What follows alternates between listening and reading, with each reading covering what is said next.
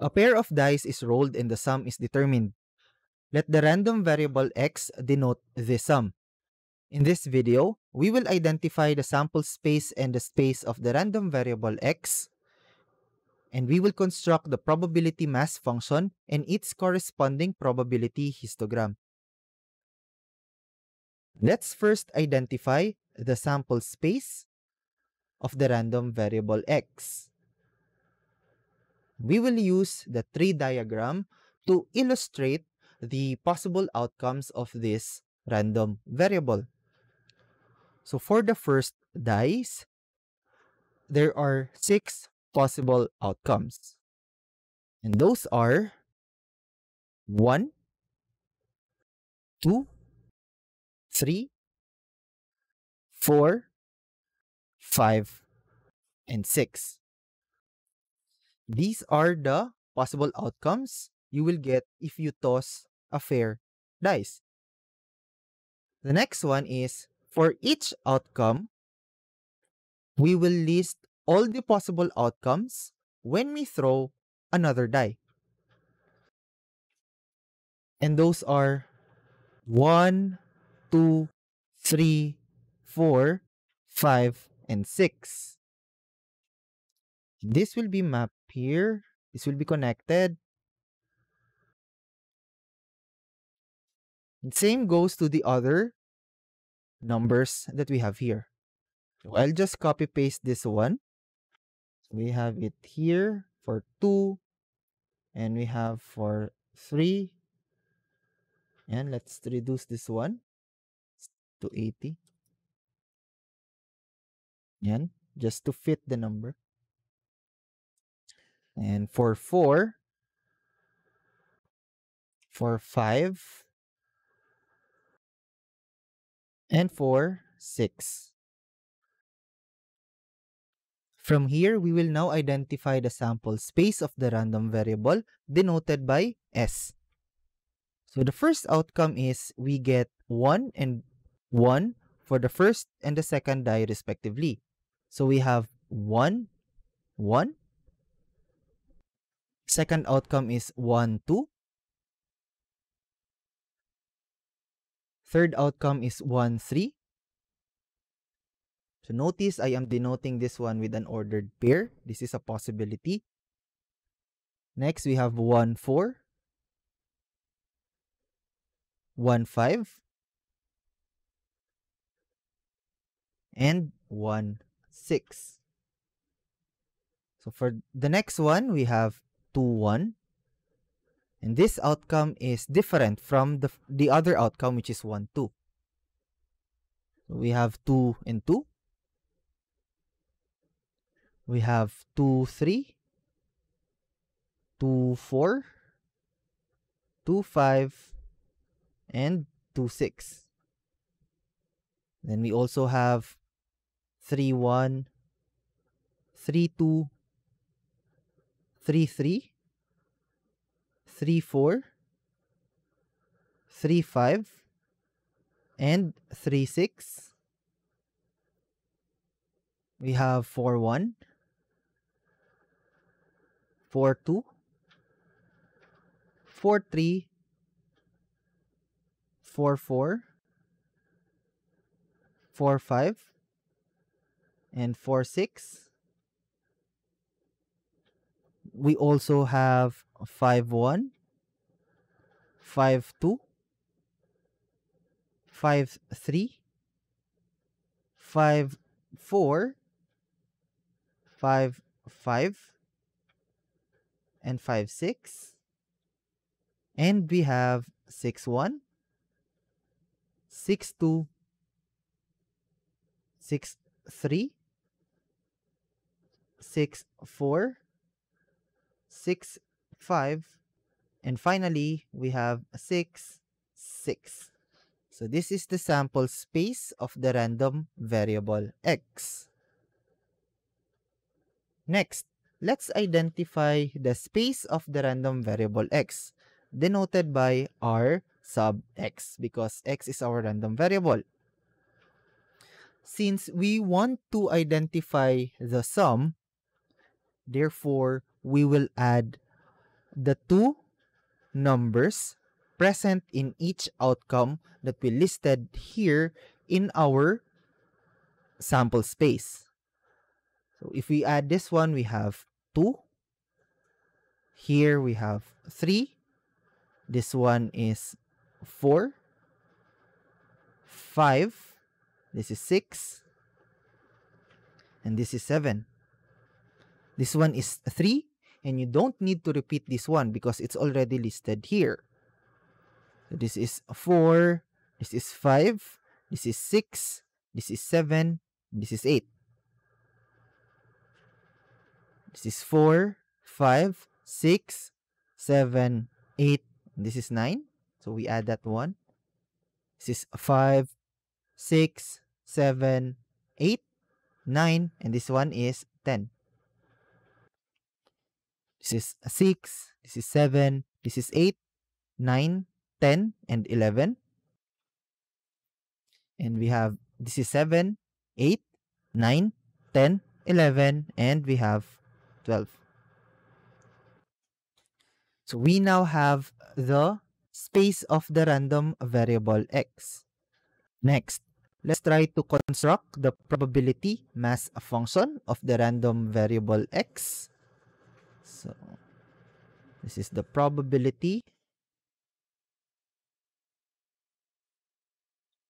mass function.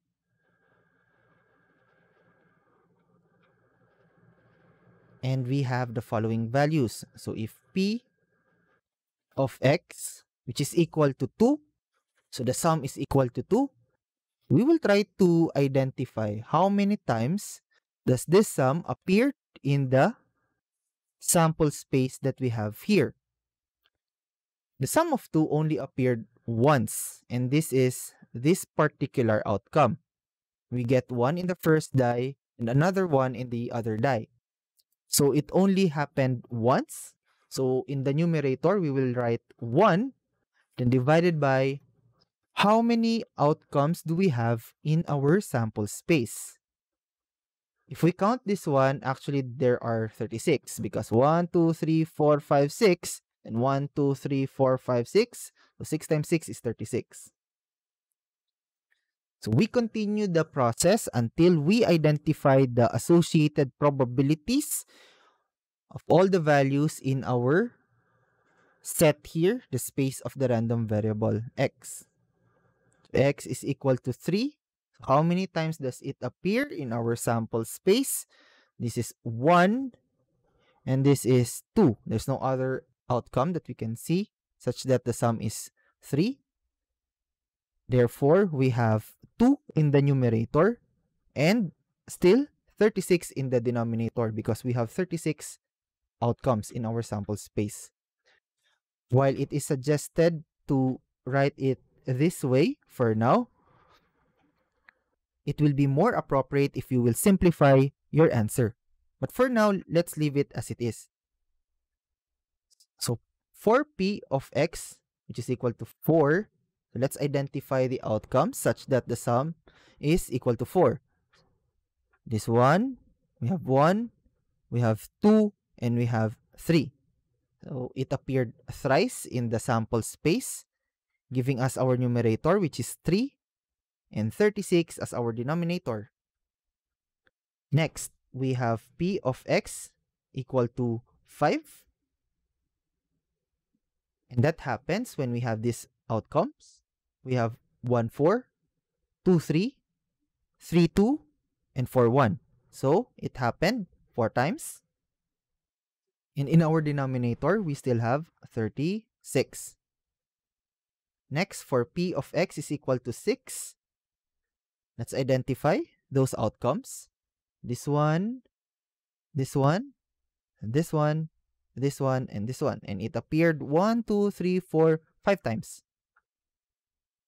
So our numerator is 5, whereas our denominator is 36. Next, p of x is equal to 7.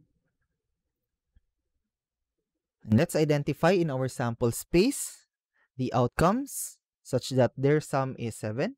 So we have 1, 2, 3, 4, 5, and 6. There are 6 outcomes.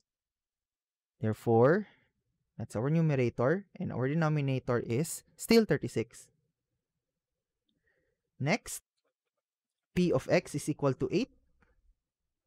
Let's identify those outcomes. This one, 3, 4, and 5. So it appeared 5 times. Therefore, 5 will be written in the numerator, and in our denominator, we will write 36. Next, we have p of x is equal to 9. And this one happened in these outcomes. 1, 2, 3, 4. So 4 times. 4 over 36. Next, we have p of x is equal to 10. And that happened if we have these outcomes. 1, 2, and 3. So 3 times. 3 in the numerator, 36 in the denominator. Next is p of x is equal to 11. And this happened in these outcomes. 1, 2. So 2 in the numerator, 36 in the denominator. And finally, we have p of x is equal to 12. So it only happened once. Therefore, our numerator will be 1 and our denominator will be 36. So this will be the probability mass function of our random variable x.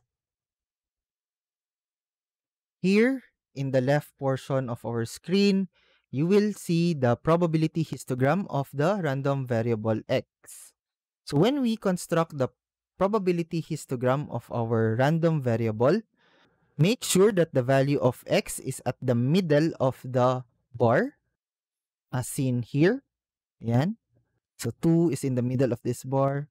3, 4, 5, 6, 7, this is 8, 9, 10, 11, and 12. And the height corresponds to the associated probability of that outcome. So for 2, the associated probability is 1 over 36 based on our probability mass function. And therefore, the height of that bar there is at 1 over 36. So for 3, we have 2 over 36, and so on. Take note also that when we construct the probability histogram of our random variable, make sure that the values or the outcomes or the values of our random variable should be written on the x-axis, whereas the probabilities associated for each value should be written in the y-axis. So this is now the probability histogram of the random variable x. Thank you very much for watching and have a good day.